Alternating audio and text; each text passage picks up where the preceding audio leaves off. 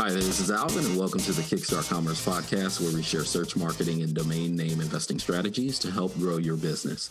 In today's episode, our guest is none other than Phil Lichtenberger, a scanner radio hobbyist of a fast-growing niche website, scannerschool.com, an educational website dedicated to instructing scanner radio hobbyists via tutorials, podcasts, reviews, and more. Although not a domain investor, today, Phil and I discuss lessons learned about the importance of selecting a domain that passes the radio test, no pun intended. So with that, Phil, welcome, and thank you for making time to join us today. Thanks for having me, Alvin. I'm happy to be here. Good deal. So to kick things off, tell the listeners a bit about yourself, who you are, and what you do. Okay. My name is Phil Lichtenberger. I am an amateur radio operator, so my call sign for there is W2LIE. And that is kind of the gateway as to how I got into what I'm doing now. I live on Long Island, New York, and I got my first taste of, I guess, building websites back in the old AOL days when everybody had their own personal page. And I used to do all that for friends of mine who were in my college dorm, and we post our pictures online. And then eventually, a couple of years later, after I got married and whatnot, I started my own little hobby site, and that leads me to where I am today and here talking to you. So that's me in a nutshell. Wow. So share with our listeners then, because I know scanner radio, obviously, when I think of scanner radio, I had aunts and uncles growing up that would have scanners, sitting there. And so it's sometimes one of those things of you would hear I guess you'd say the latest and greatest, not that it was good news in most cases, but you'd hear the news come across the scanner, obviously before sometimes the news stations, radio stations themselves. And so how did you get introduced into scanner radio? That's thankfully something that my father had passed on to me. He was in the radio world as well. He was into CBs when at the time here you needed, back in the 70s, we needed a license to get on CB, and it wasn't really the circus that it kind of grew into after a while. And he got into amateur radio as well. And I always remember growing up, maybe even before I can walk, there being a scanner somewhere in the house, whether it was at my parents' house growing up or even at my grandparents' house. There was always a radio around. I remember playing around on the floor with my cousins at my grandparents and just having their radio on in the kitchen. And even my uncle, he grabbed the bug as well. So it was became a family thing. We all kind of fell in love with being able to hear what was going on, not only, on police or fire or just even local government stuff, but being able to be on the other side of the microphone and getting our amateur radio licenses and making a difference where we would volunteer for the local marathons or volunteer for the local it's the amateur radio emergency services or those kinds of things. And I actually became a couple of positions, leadership positions within those. I was part of the leadership role with the local, what they call RACES, which is the Radio Amateur Civil Emergency Services areas, which is the Amateur Radio Emergency Services, and also the National Traffic System. So I held quite a bit of leadership roles when it came to amateur radio, but really my main love when it comes to radio stuff is just being on the listening side and hearing what's going on and just taking a listening role when it comes to what's going on the radio world. Wow. So well versed then in terms of the radio world. So, I mean, in terms of the hobbyist side of this, how large or small is this niche? That's a weird question. Not to say it's a weird question. It's an interesting one because I don't think there's really a good way to put a number on it. It's like what you said on the intro, right? You remember growing up and having one with right. When you were growing up, but is somebody who listens to just their local police station part of the hobby because they just want to listen to, what's going on? Because you got people who just have the radio on to listen to loved ones. So maybe their father or their spouse or somebody they in their family is a firefighter or a police officer. and they just want to keep ears on what's going on to make sure that everything is safe and nothing is going on. Um, so are they considered a scanner radio hobbyist or user? Or I guess another way to flip it is most people drive a car, but does that make them a professional driver? The same way that somebody who drives for a limo company or Uber would be a professional driver, or somebody who has a CDL, or somebody who's in a sports cars, are they a professional driver? So I would have to say my best guess would be the number would probably be larger than you'd figure. I guess is a good way to say it.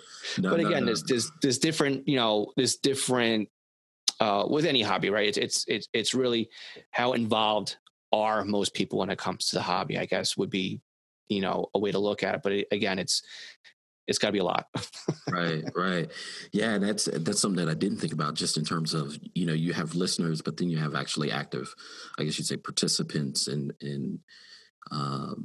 in terms of literally kind of what you do. And so, I mean, kind of walk us through, I guess, what led to you, because you mentioned that you had an amateur call sign, and that you launched, I guess, a website from that. So kind of what led up to that? Okay. So I guess it was around 2005. There was a local individual here who ran a scanner radio website, and he was kind of the resource. And actually, his website is the Long Island Scanning Resource, is what he called it. And even if you do a Google to this day, he'll still come up most of the time before me. And he's got a pile of frequencies, and he used to run a forum where you'd be able to go and say, hey, what, so-and-so department moved, does anybody have a latest update? Or he had a list of the codes that the police departments and fire departments used on his site. And what ended up happening was he was running an old bulletin board, I guess it was YABB or YAB, I guess, whatever you call it, and it had a major security vulnerability to it. And unfortunately, somebody decided that it was an easy target and nailed him 3 times. And he went 3 strikes, I'm out, I give up. He kept the static stuff going, so the frequencies and the codes and that kind of stuff, the core information he left on and hasn't really he hasn't changed it since 2005. It's still the old information up there, but again, he ranks really well. So what ended up happening was, after he gave up and the announcement went up, when you went to his site, you went to the forum, it was just a splash page, thanks for the years of service, but I'm done. So I emailed him directly. I said, I'm really sorry to see you go, it's really, you're leaving a huge hole in the scanner community here. Do you mind if I step in? And I don't want to step on your toes, but do you mind if I create my own site where people who are looking to gain more information about the scanner radio community can come to? And he said it's not a problem, that if there's anything that I had that was archived from his original bulletin board, that I was free to use it, which was really nice of him. At the same time, though, there was a couple other niche sites that were popping up, because at this point, right, bulletin boards were big. We're talking about 2005, not really bulletin boards, but forums. So there were a couple of other fire department related niche sites, and they had loads of traction there. And I wouldn't say competing with them, but a lot of the users that would have been on my site just gravitated to those sites. So for a long time, I ended up really partnering with the owner of those other 2 fire department related sites to kind of work with him and share information with him, just to try and keep an open line of communications. And we worked on a couple of projects, and I think we had a good relationship going back and forth with which really helped keep my site floating for a while. So what I ended up doing was, in order to get people really onto my site and to give them the draw, what I did was I put one of my radios, my scanners, online. And this was, again, 2005, the days before really the iPhone even came out. Maybe the iPhone was just coming out around that time. And nobody really had that yet. I mean, right now, you have a smartphone, you can download a couple of scanner apps that will allow you to listen to scanner radios all over the country, almost all over the world. But again, when I first started doing it, this was very unique, and there wasn't a lot of people doing it. So when I put my local county online, it was all of a sudden I was getting flooded with users. So even though they were kind of posting on the other site, they were still coming to me to listen. And what I did was, in my infinite wisdom at the time, I used my amateur radio call sign, because to me, W2LIE was kind of easy to remember. thinking only personally, not really learning what I know now, and going out there and putting feelers out there and seeing what would actually work. So I purchased the domain w2lie.net. And the reason why I went with a .net was because I had understood that the .com was for commercial websites, and I was running this as a hobby. So I'm thinking to myself, I'm not commercial. I have an amateur radio call sign. You're really not supposed to make money being an amateur radio. It's a hobby. Excuse me. It's a hobby, and it's really not something you're supposed to get paid for. So I went with the .net to try and keep things on the up and up, and that was kind of mistake number two. So it ended up being that for some reason people could not remember w2lie.net. And even though when I had my original call sign, I paid to have my call as a vanity call. And I went with that vanity call because everybody where I'm from on Long Island understands that LIE stands for the Long Island Expressway. And when you say I'm on the LIE, it's kind of an acronym that's very close to everybody who lives on Long Island. So me thinking that, first of all, my vanity call sign, and as soon as I say that call sign, when I'm over the air, people immediately go, oh, Long Island Expressway, great call.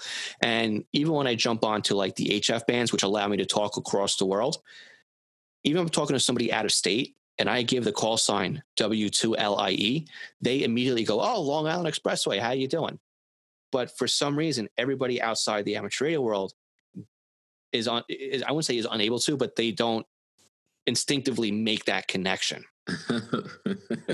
Right. Because I think when I looked at it, it was like W2 lie. I was like, well, I guess, are you lying about your W-2 form? Or, it didn't register with me until you actually said, no, it's my, amateur radio call sign. I'm like, oh, okay. It's funny you actually said this. There's actually a band called Dream Theater, and Long Island based too. And one of their songs is called Lie, but they do the exact same thing, LIE. So it's kind of one of these things that people go, no, it's Long Island Expressway. That's the name of the song. And they're like, no, it's called Lie. So it's kind of the same thing. But, that is funny. I actually have people that are like, oh yeah, what's this? What's the name of the site? Y2 Lie, or is it? And I'm like, you know what? This is really just getting out of hand. It's so I had 2 strikes really on my domain name, and in practice I had 3 strikes against me on this one because I wasn't gaining an email list when I did it as well. So if I ever made any changes, and I do have changes actually in place right now that I'm working on. I wasn't really collecting an email list. What I was doing was I was getting people to sign up for my website so that they would have access to the links to listen to the live scanner feeds. And so I was able to really gain a membership of 10,000 people, but they weren't active participants in the website. They were just there really to get the link and then move on. So you can imagine that if I had said, hey, give me your email list and I will give you the scanner feed, I'd have 10,000 people I could sell to. So, right. And 10,000 people I could reach out to and say, hey, I'm changing the name of my domain name. I can't do that now. I can go into my website and just send out a bulk email, but they didn't really subscribe to it. So it's kind of one of those areas that you don't want to get into. So, and then on top of it too, I have a Twitter stream that was going on with it too, that I was very active with, and a Facebook page. And, now we kind of know the differences, at least at this time, between Facebook pages and Facebook groups and how Facebook likes to rank either one of them. So, it's kind of one of these things it's 2005 when I started. I still got the domain going. I still have the website there. It's still active, but it really is a monster to move at this time to change the domain name and get everybody involved and whatnot. So there was quite a bit of lessons learned on that front. But the interesting too is I know you kind of want to get into where I'm going with the domain names and whatnot. I decided that, okay, .net's not working for me. So I went on to, I guess it was GoDaddy, whoever it was I was using at the time. It was One-on-One, which I know will make a lot of listeners cringe as well. And I tried to register the .com name. It was gone. Somebody already sniped it on me. Hey, so was it available at the time though when you actually registered the original .net? Yeah. Okay, but you didn't purchase it then because obviously, as you stated, you were like, well, I'm not supposed to, it's amateur, so I'm not really, I guess, qualified. In your mind, you thought I wasn't qualified to actually register the .com at that Right. time. So you just registered the .net. So fast forward back to where you're at, and you then discover, so how many years had passed before you had, went, hey, I want the .com? You know what? That's now I'm thinking about it. So what happened was I was originally hosted on one, I guess it was, and quickly outgrew that platform. So I moved over to somebody else. So it would at least be a year beyond when I first started. Because I know I outgrew their shared server at one-on-one. I moved over to another company and I registered the .com with a secondary company through their portal. So it would at least be about a year since I tried to get it. So um, maybe it took 2 years for me to actually get the .com name. Wow. So did you contact the previous owner, or was No. it just one of those? I kind of waited it out. Yeah, I waited it out to make sure that, I can get the best price. So And was anything on there during that time, like developed on that .com? No. Nope. It was just somebody who just squatted the name because I guess they figured that the .net was purchased and the .com wasn't. So I guess they just squatted on the name, figuring that I'd want it eventually, which I did, and that I'd pay a top dollar for it, which I didn't.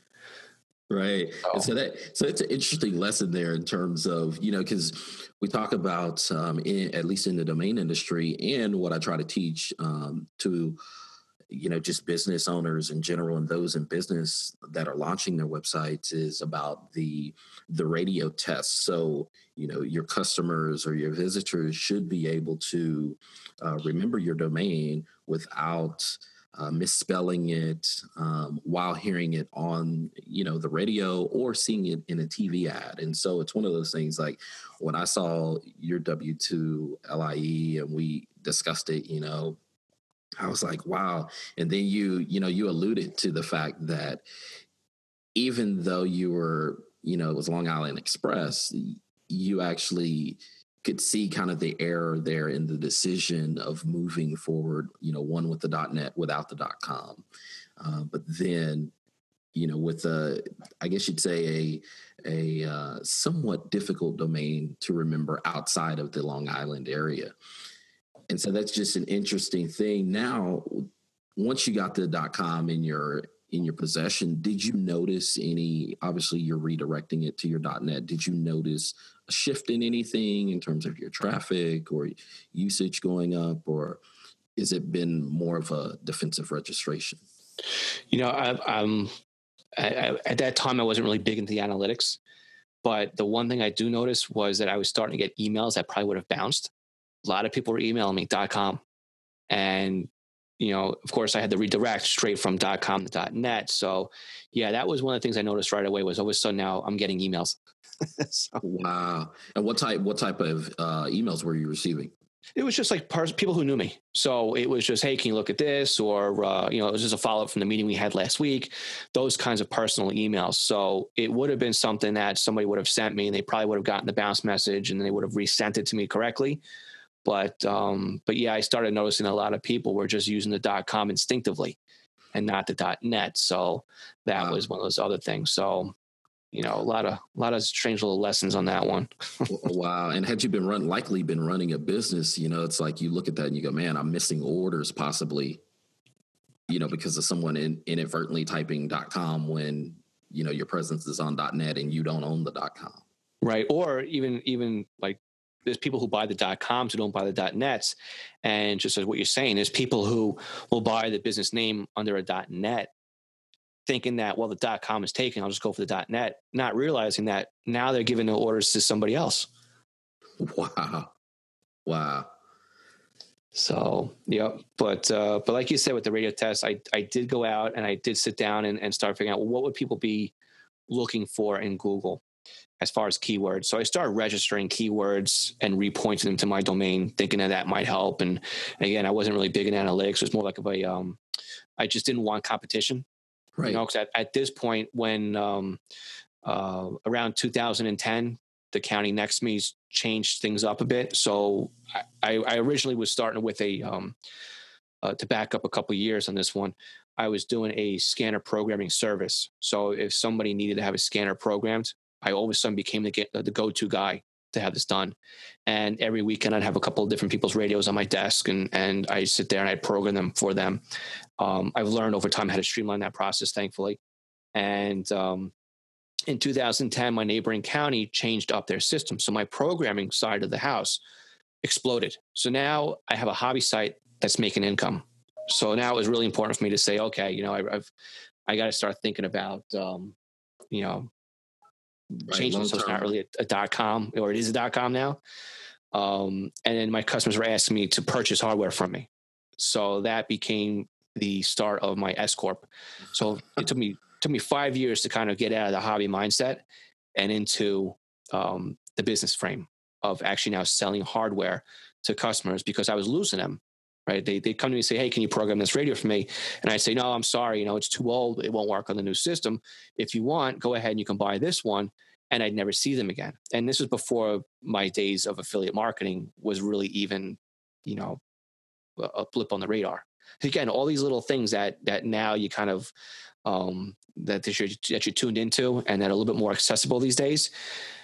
It would have been great if I had gotten onto that when things were first starting, place right now. 2020. But, yeah, I mean, exactly. Not to say I didn't do well with Google Ads while they had me on the system before they tossed me off, but yeah, a lot of lessons learned when it comes to starting a hobby site and going with a .net first of all, and a domain name that people have a hard time remembering. So. Right. So now what's interesting, because I want to back up to something that you stated there. So in your possession today, I mean, obviously you have w2lie.com. You have the .net as well, and that site's on your primary, I guess what was your primary website, and then you also have scannerschool.com. Now, you mentioned that you registered other domains. So do you still own those domains, and are you still redirecting them to either site? Yes and no. So what I've done is I've kind of segmented where I've gone with things. So I still have w2lie.net and .com and .org and .us. And now we got the phone ringing in the background. You want to hold okay. here? It's okay. Okay. It'll be done in 2 more. No, that's all right. You can keep going. All right. So I have w2lie.net, .com, .org, .us, .mobi, right? I went after everything. I have a couple of keyword sites like Scan Long Island or Long Island Scan, maybe not just Scan Long Island, I think is the one I own, because I figured that was something that would be a keyword thing. And then I have my S Corp name, which is Monitor Long Island. And at the point where I'm at now, Monitor Long Island was really just a landing page just to kind of announce my services. I've also then broken down the business again, where I was selling pagers and I was having a problem with WooCommerce, having both affiliates and a shopping cart for physical products. So I spun that off into eastcoastpagers.com as a DBA to kind of make make that site not so localized, because I ran into that problem as well. What else did I do with that one? But again, I try and go after everything now. So if I go out and I register a domain, I'm grabbing at least the top 3, .com, .net, .org. So I kind of take that as a lesson. And then, so I also own, with my newest project, I went with scannerschool.com, because I figured that having a domain name like that would really let people understand immediately when they're looking at that domain name what it is, as opposed to going to Monitor Long Island and then going into my courses or my podcast from there. Because again, that kind of domain name localizes myself, and I didn't want to be localized when it came to something like a podcast. Wow. So are you, now I know that you said it, like East Coast pagers. So are you primarily hand registering? So going out, to like a GoDaddy.com, just entering in the domain, and then, like you said, buying the .com, .net, .org, or are you also finding domains that were previously owned, so like they're in auction or aftermarket? There was a couple of domains I had looked at that I wanted that were at an auction site. In fact, actually, I did own one. I did own, or I do own. I don't remember anymore. I have a couple of the domains that I wanted to get into with like RSS crawling that automatically built WordPress pages based on RSS feeds. So I know you have a pretty good tutorial on that on your website that I have to go back and look through on how to do automatic WordPress posts via PHP, Yeah. which would really be a great resource on one of those sites. But yes, one of those I did grab from an auction site, but I think at this point I got something like 30 domain names under my belt right now, and Right. not all of them are active, and some of them I got set aside for future projects that have been cost me money for the last 5 years. So I have to make another decision on those. But again, going back to having all those multiple domain names, my end goal, which was supposed to be finished last year, which again, with time being everything, I'm going to compress my W2LIE site into monitorlongisland.com, so that when somebody goes to Monitor Long Island, instead of there being a splash page there, it's going to be a full-on community. And that will make finding information hopefully a little easier, hopefully a little URL friendly, because that's working. It's on a WordPress site. I got built with WordPress, BB Press, Buddy Press, and all the other stuff in it that makes it into a full-on community, not just a WordPress site. Because the platform I'm running right now for my W2LIE site has kind of been frozen in development for a while, I guess you could say. And when they finally did come out to version 2, I tried to do an upgrade and it failed and I had to start over again. So I said, if I'm going to start all over again to get into version 2 of their web platform, I might as well just go right into WordPress, which I'm running for all my other websites. So it's No, that makes sense. all over the place. That makes sense. So then shifting gears a bit then, so obviously you launched Scanner School, and like we said there in the intro, it's an educational website dedicated to instructing, scanner radio hobbyists via tutorials and podcasts. So, I mean, tell us a little bit. Obviously, I like, in comparison of the .net, no offense, but I do like the scannerschool.com. I mean, it just rolls off the tongue. It's easy to remember. And so now that you launched that site, have you noticed a difference between the two sites, your .net versus this scannerschool.com? I have. It's a natural thing at this point. Everybody's got a .com. I mean, even what was one of the big travel sites, right? Even in their jingle, they really stress that .com at the end of it, and it does roll off the tongue a bit. That's kind of why I went with that name. I was very happy to see that it was available, that nobody had actually owned it. So I think going with the .com for anything going forward for myself is a wise idea, to be honest with you. Right. And so in terms of SEO, have you noticed, because obviously if you compare the two, I mean, it's kind of one of those things. I mean, obviously, hey, SEO, you do have to write content, but outside of that, just name to name comparison, have you noticed, any SEO ranking differences between the two websites or? Not really. I'm kind of still not really understanding the analytical side of how to look at all that stuff. So, right. I'm kind of looking to learn a little bit more from you, basically, go through your podcast and your blog and really get into it. Because right now, I'm kind of now, I just started Scanner School in January of 2018. So right now is a good time to really start learning again, new shiny object. So, so then how's it been going so far? I mean, it's been going very well. I had a really strong launch, which was really good. Of course, after the launch, the wave did not continue as strong as it was up front. But again, when you have something brand new and you bring a lot of people in, you get that surge, right? And then you kind of get the normal numbers afterwards. So I've got my spike on day one. I got my spike when I hit a hit episode or something that's of high interest to somebody. And but other than that, the numbers are going up. They are looking good. So I know that I must be doing something right with SEO because I am hitting keywords. So when somebody looks at, Scanner Radio podcast or when they look at something like the podcast that just came out with 2 weeks ago as we're recording, was a pain point for a lot of people. The technology that the Scanner Radio is using is something that I wouldn't say baffled a lot of people, but it was one of these things that it was really was a pain point physically for a lot of people. They didn't like it. They didn't understand it, that kind of thing.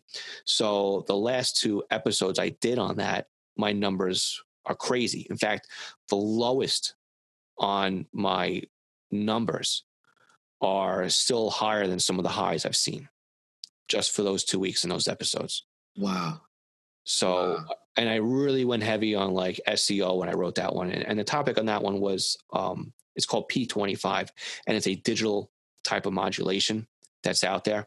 And a lot of police departments and fire departments and county systems and state systems are rolling over from the old analog networks to these P25 networks. And that brings up issues with trunk radio, which a lot of people don't understand, and encryption, which is the giant, hot red poker in people's sides right now when it comes to scanner radio monitoring.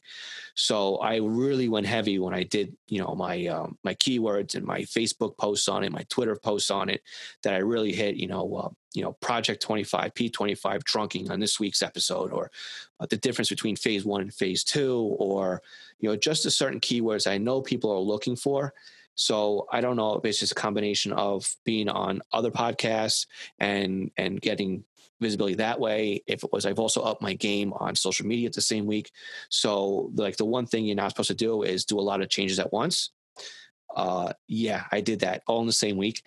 So, wow. I don't know exactly what was the change that made things so high, but as we're recording right now, I'm currently sitting in a good spot. And again, when I start going to other topics again, we'll see if the numbers fall back into a normal trend or if this is the new norm. Right. And so with your podcast, how many episodes are you in as of current day right now in terms of the podcast? I have to record session 16 today, and it will go live on Tuesday. So I just, like I said, I started January 2nd with 2 episodes for the first day, for the first launch, and been consistent every week prior. So yeah, this will be 16. So wow. And roughly how many, I guess, downloads do you have, or rather, do you have that even available?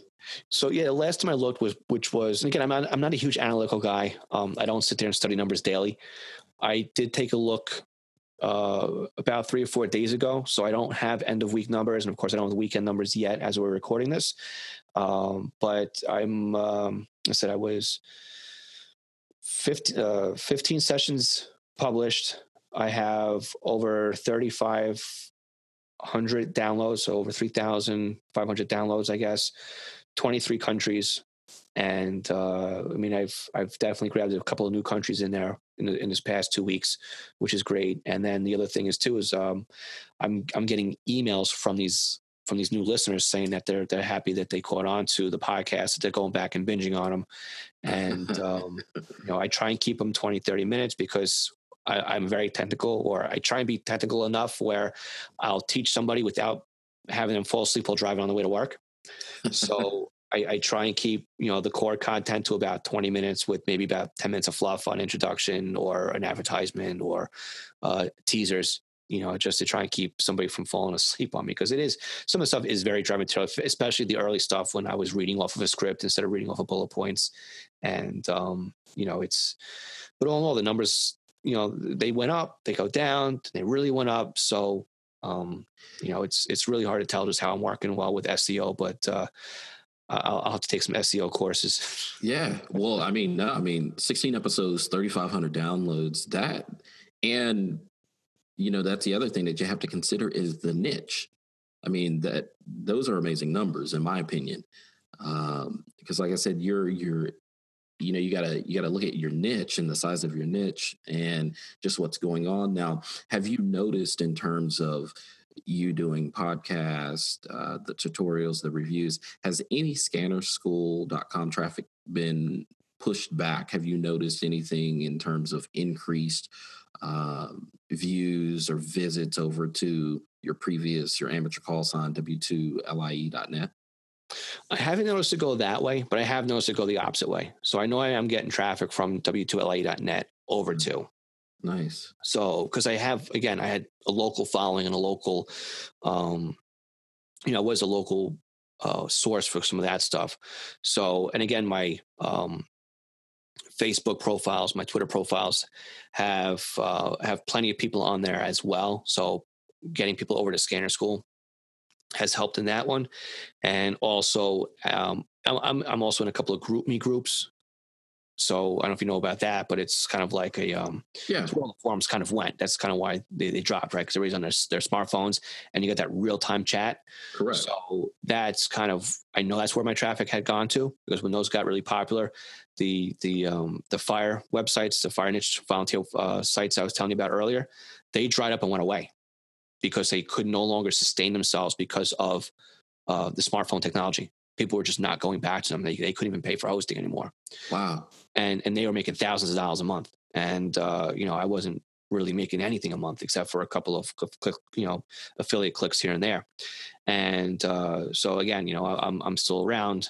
And, and when you go in, it's like when you say with the niche, I'm still small fish, big pond. If I look at a couple of the Facebook groups that are out there, and there's tons of Facebook groups out there for my niche. Seems like everybody who wants to start one, right? Use Facebook. You can start a group if you want to. And there's just a lot of those with specific keywords.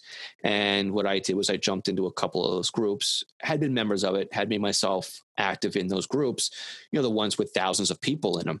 And that's where I've kind of said that, I'm doing a Facebook Live session today. If you guys want to get on it, I'm not going to announce this here anymore because I don't want to spam the group, but sign up, join the event calendar, and you'll be notified of future ones. So I know that I am gaining people on outside influences as well as, just my own property. Wow. No, and I think, I look at it, especially I go back to your .com, scannerschool.com, and I think you definitely set up well for future success in terms of just slowly and steadily gaining traction. I mean, if anything is at this point to look at that is like that light, that shining light. I look at your podcast numbers in terms of what you've been able to do just in 16 episodes, and the downloads, and hope that increases as the months pass and as you come out with new episodes.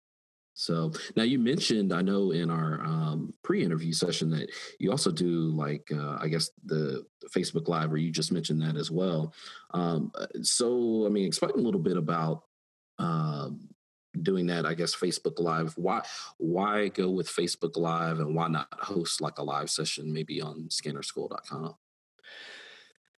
I think it's easier to gain an audience where they live, right? So, I mean, yeah, people are kind of worried about Facebook and the numbers and whatever scandals may be out there, because they're huge and they got fingers and everything.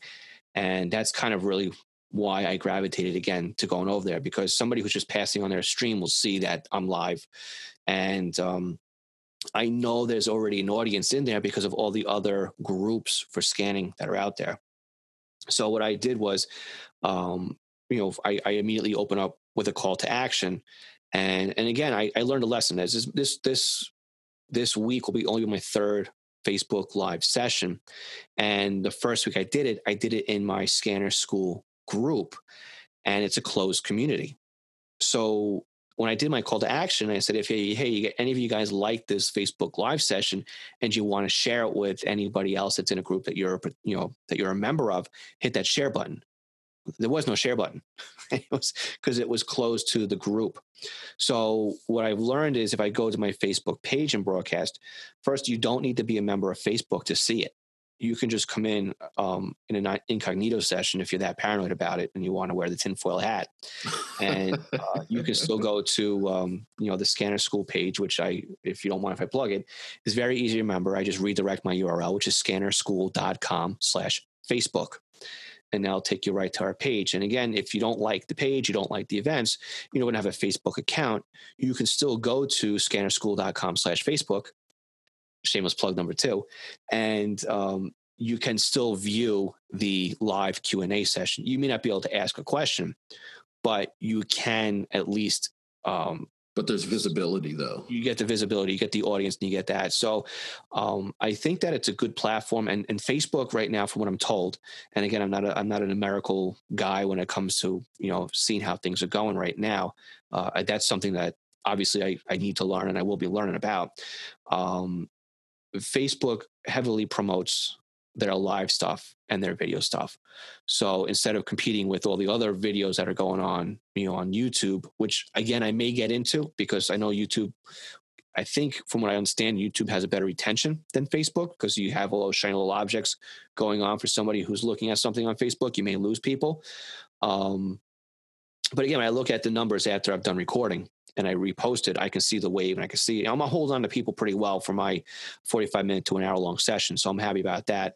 But I think that just being discovered, because people are naturally, on Facebook anyway, at least, from what I'm seeing, that it has been a pretty good platform for me. So I've been, working with that right now just to see how it plays. And maybe, a couple months down the road, maybe I will try going over to YouTube to see how that works.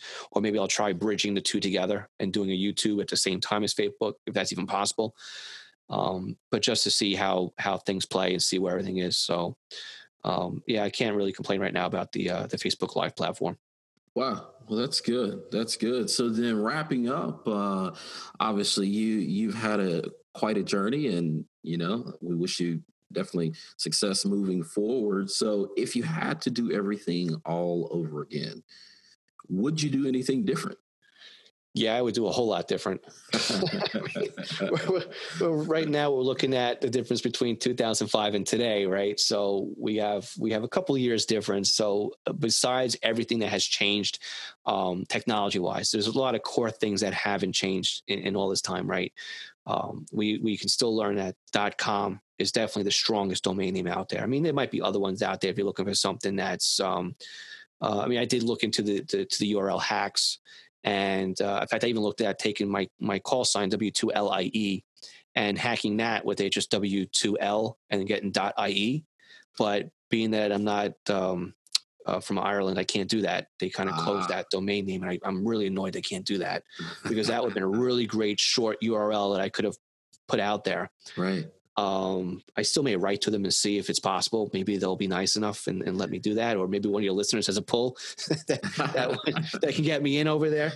Exactly. If you could, that would be great. But so some of the things I learned, definitely go .com. Definitely think about, like we're talking about, and I know what you want to refer back to is radio marketing. So have it something that will stick into somebody's mind. So if instead of going w2lie.net, maybe I would have saved that for a personal blog where I didn't really want too many people to go to naturally, but maybe I could have redirected them from a keyword friendly URL. So from maybe I would have gone to, I have scanlongisland.com. I could have just used that for my domain name instead. In fact, I think that's the domain name I own. I don't even remember anymore. If not, I just keep everybody else some traffic. Hey, or you better go and register it before this goes live. Yes. Yeah. Believe me, I have a couple things on my list right here that I had to double check. But again, too, so I have monitorlongisland.com, and that's now the business, right? So I want to get my traffic over and see what I'm up to. And of course, monitorlongisland.com, I want to promote the forums from W2LIE. So I want to share the same name. I want to be able to promote the podcast. I want to be able to promote the paging business. I want to be able to promote some of the other side projects that I have up and running. Like I own Long Island Fire photos, because that was a very strong keyword that people were looking for. And that's just an RSS type of website where I just grab other people's smug mug photo content and I feature them on my website. I don't earn any revenue on it. It's kind of just a service I put out there so that some of these other fire photographers can gain sales, and kind of a way for me to keep a relationship going with the community I'm trying to serve. But that's a very strong keyword URL that works very well for me as far as driving traffic. So those kinds of lessons that I kind of am picking up on now, I really wish I knew out of the gate. And I really wish I had started with WordPress instead of going with E107, which at the time was one of the stronger web portals out there.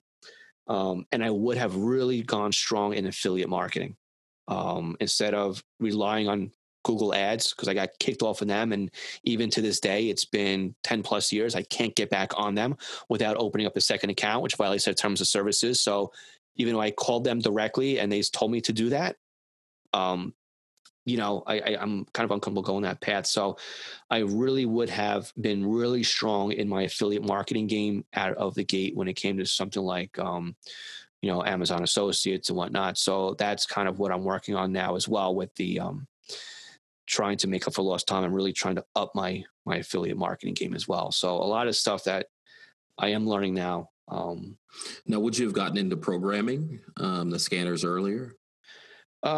Even that one, that was one of those services where somebody came to me and says, "Hey, I need my scanner program because I want to be able to listen to it like I posted online." They want to be able to listen to their own radio in real time. So yeah, I think I would have promoted that up front, but that's one of those things that it's weird. I probably naturally would have gotten into that sooner than later. But I think I got into it soon enough because it wasn't long before I put the website on before people were coming to me looking to have their stuff programmed. Well, probably one of the other big mistakes I would have stayed away from was taking ownership of stock of equipment. About 4 years ago, one of the main scanner companies came out with a new radio, and being brand new to market, supply was short, and I thought supply demand would be a good thing in my favor that I was able to source them. So I grabbed 10 units of one type of radio and 10 units of another one. Though I could sell them really quick, supply demand did not work out that well. And that is a huge mistake that has still cost me money to this day. Wow. That, I put it on credit and then the interest rate was higher than what I was paying off because that's what I could afford at the time. So 0% interest rates are a great thing when you can find them. So that's one of those things that, again, you learn. So again, I would really stress affiliate marketing instead of taking ownership of inventory. Even if you think you can sell it, spending 10 grand on inventory that I ended up sitting on for a couple of months and eventually sold at a break-even point at the end was really a tough learning experience. And you may have, and who knows, you could have spent a fraction of that 10,000 or whatnot on, search marketing or content writers or advertisement placement. I would have been better off spending 1/10 of it on Google ads to get me over to an affiliate site to sell the exact same radio. So that's a strong lesson that I wish I knew then that I know now. But again, a lot of this stuff out there, man, it's just you learn by experience, and no matter what, somebody can teach that, but until you got to write that check monthly, you don't learn.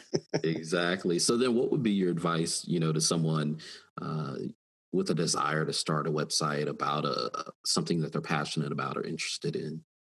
You got to be consistent. That's the first thing. I mean, I run another website. I have celiac disease. So I started a blog about my journey with celiac, and it's I won't plug it here, but it's one of those things that I was publishing every once in a while and I put it in the back burner. Then I publish again and put it in the back burner. So one thing is be consistent about it and just write and just put good content out there. And maybe nobody's going to watch it. Nobody's going to listen to it. Nobody's going to see it, but you're going to have content out there. And eventually that's going to bring in the search engines. And then when somebody finally does find your website, because they're searching for whatever it is that you had happened to post maybe 6 months prior, now they'll have the content there and you'll be able to at least get them hooked and hopefully onto your email list. And then you'll start having that kind of success. I mean, that kind of website there, I'm not really publishing. I have nobody on my email list there. So I don't want you to think that everything I'm doing, I've got the Midas touch on. There's a lot of failures out there. There's a lot more failures in my portfolio than there are successes.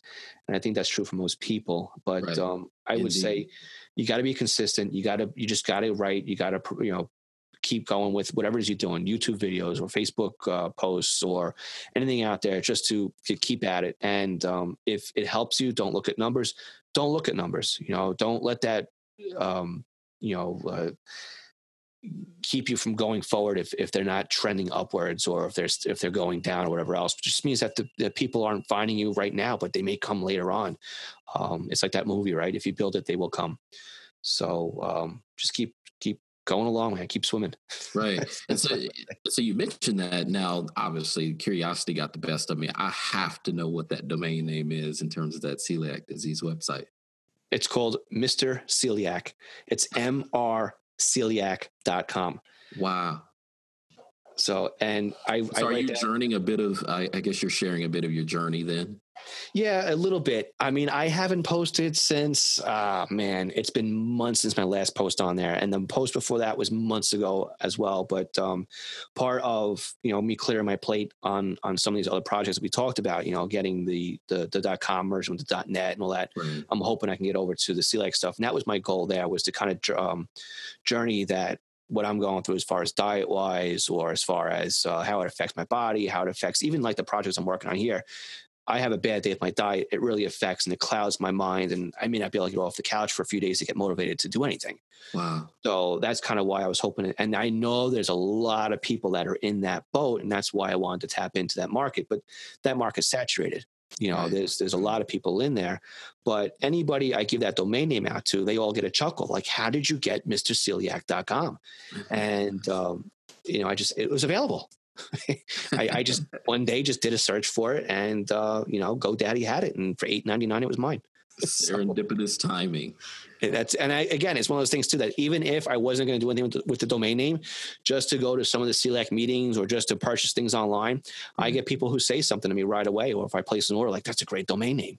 So I'm like, yeah, well, if you want to buy it, might be a couple grand. That is funny.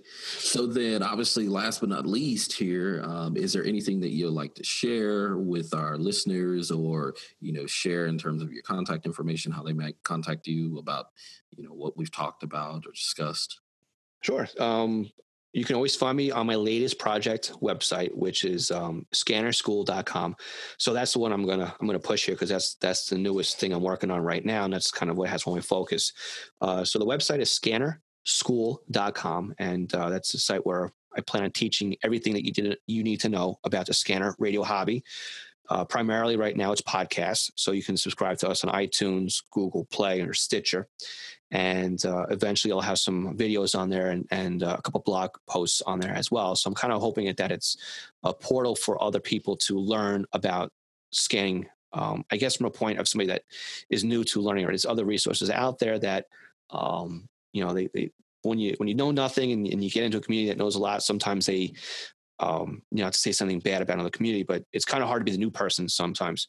So I'm trying to keep it that it's a school, it's an educational experience, and everybody has the opportunity to learn about this hobby. And that's where I'm going with it. So again, the podcast, there'll be videos, there'll be tutorials, there will eventually be some courses on there as well. And also you can find me on Facebook at scannerschool.com/Facebook. We have a community group, which is open to anybody who has any interest in a scanning hobby at scannerschool.com/Facebook group. As you can tell, I'm learning a lot about how to do SEOs when it comes to the URLs. Yeah. And also we have my Twitter, which I'm getting a lot more active on. I'm starting to really make the shift from Facebook to Twitter. I'm really liking the Twitter environment, finding that the reach out there is much better than it is on Facebook. So you can also find me at scannerschool.com/Twitter. And if you're looking to reach me, that will probably be the fastest way to get me right now, because my phone, I check it several times a day just for Twitter mentions and whatnot. So, and if you don't mind too, I would like to offer something for your listening audience. Oh, certainly. If anybody is looking to get into the scanning hobby, but is really unsure of where to go, I have a real short 30-page tutorial of 5 bullet points on how to make the right purchase. So it's the 5 things that you need to know before buying your very first scanner radio. And you can download that PDF file by going to scannerschool.com/kickstart. Perfect. And so I hope the listeners definitely take advantage of this opportunity. And so, Phil, man, thank you again for joining us today and sharing your story about scannerschool.com. Say that fast 5 times. And just your overall lessons learned about the importance of selecting a domain name that passes the radio test. So thank you, man. Oh, thanks for having me on. It's my pleasure. Most definitely. And thank you, listeners, for tuning in to Kickstart Commerce, where we share search marketing and domain name investing strategies to help grow your business. Last but not least, please subscribe to this podcast via Stitcher, iTunes, Podbean, Google Play, however you choose to listen. In addition, please subscribe to our weekly newsletter by visiting kickstartcommerce.com. Thanks, and that's all for now.